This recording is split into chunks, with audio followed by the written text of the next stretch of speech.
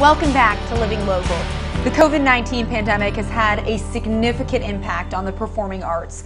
Physical distancing requirements have forced many productions to be canceled or delayed. Today we're getting an update on how one local community theater is pressing on. Joining us in the studio today, we have Laura Adams with the Black Box Theater. Laura, thanks so much for being here. Thank you for having me. I appreciate it. Well, can you remind folks, what is the Black Box Theater? Well, the Black Box Theater is located in downtown Moline on 5th. We are a very intimate theater, and literally it is a black box, and we seat 60 people normally. Now, with the new requirements, we're only allowed to do either 50% or 50 seats, whatever is less. And for us, the 50% is less. So that means 30 people in the theater. So you take the actors out, you take the crew out, and you have 26 seats for people to actually see the show. Wow, definitely some trying times for our performing arts here in the Quad Cities and around the world. Now, you guys were actually in rehearsals when COVID forced you guys to close. So how did you keep the rehearsals running?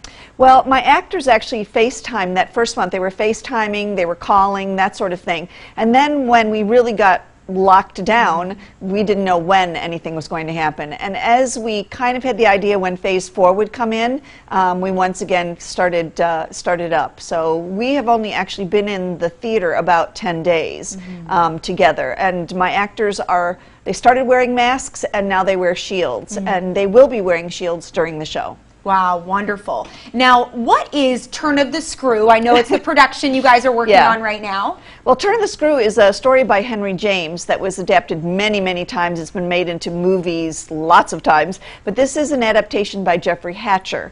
And it features two people. The woman plays the governess, but the man plays all the other characters. Without costume changes, without any of that. So it's really very interesting how that all works out. Wow, really neat concept there. How are you keeping the theater safe for guests? I know you mentioned a couple different ways with the capacity as well as the face shields, even for the actors. Are you requiring face coverings for guests? Any other protocols? Yes, our protocols will be that we will not open the doors till 15 minutes before the show. When you arrive at the theater, your temperature will be taken. We will put sanitizer in your hand. You have to wear a mask. And we are denoting where you can actually sit in the theater. So we have little signs that say "Do not sit" in these seats, so that people can be, have space around them. The show is only it's only without an intermission. So that means there'll be less and less people using the facilities. But even so, after each person, that will be all sanitized again. Oh, it's great that you guys are taking all of those steps to protect the health and safety of guests. Now, with the actors, in addition to the face shields, what are some ways you're working to keep them safe? Well, one of the things that we did is we actually had to reblock the show. There were a number of times when they touched each other during the show, and in this instance, there's only one time, actually, where they actually touch each other.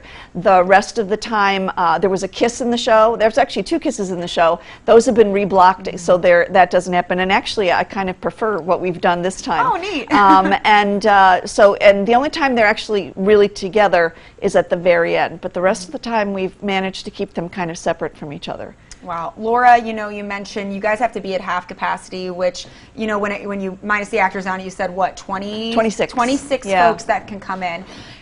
For a performing arts company, that can be discouraging. I know, because I used to be in theater before, and you really feed off the audience. And, when the numbers are down, how are you guys staying motivated through these really crazy times? Well, in one respect, we're lucky because we are small. And any dollars that come in through ticket sales help us pay the rent. Whereas, our larger theaters, my heart's breaking for them because 50 seats is not going to do it for them. It doesn't allow them to stay open and be financially viable. So, for us, I'm pleased we're able to open, but I want people to feel that they're safe. And if that's something that they really don't feel, if they're no longer going to church because they don't feel safe, then they ought not to come.